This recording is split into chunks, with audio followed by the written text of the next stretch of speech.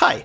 In the next few minutes, I'll go over the technology stack used within the Apigee Edge platform, which should provide a basic understanding of the architecture, underlying components, and their functions.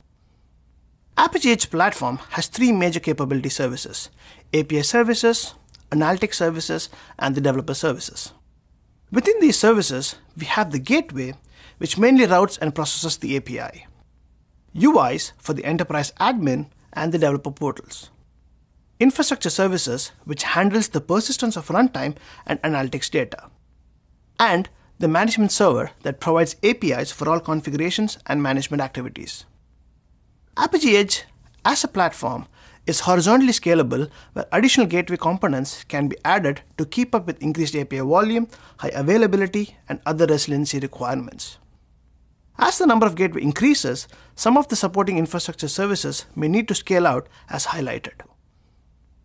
For highly scaled infrastructure, the components can also be set up in a highly available manner within a single zone or across zones, for example, across East and West regions. Many of these components, as highlighted, can scale out independently from each other, providing more flexibility and minimizing downtime. For multi-datacenter and disaster recovery scaled infrastructure, the platform is capable of scaling across multiple data centers and regions in an active-active fashion. It also allows active data replication between sites using eventual consistency. Each service has a mixture of Apigee Stack and open source components that talks to each other, performing a specific function.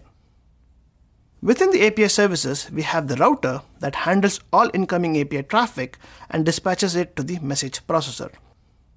Message processor executes all the policies for a given specific organization and environment. Management server provides APIs for all configurations and management tasks. Enterprise UI offers an extended capability. Cassandra stores application configurations, API keys, and the OAuth tokens. Zookeeper contains service configuration data. OpenIdap contains the organization users and their roles. Within the analytics services, we have the Qpid server and the Qpid queuing system that transports the analytics data, and the Postgres Server and the PostgreSQL database to manage the analytics database. And within the developer services, we have the developer portal and MySQL database, mainly used to expose the API documentation, register external developers and their apps. Now that we understand what are the different components and their high-level functions, let's talk about what happens when an API call is made and the request hits Apigee. The routers receive the request and send them to the message processors. Message processor will then execute the policies within the API proxy implementation and forward the request to the backend system. Message processor interacts with Cassandra for token validation and other policies.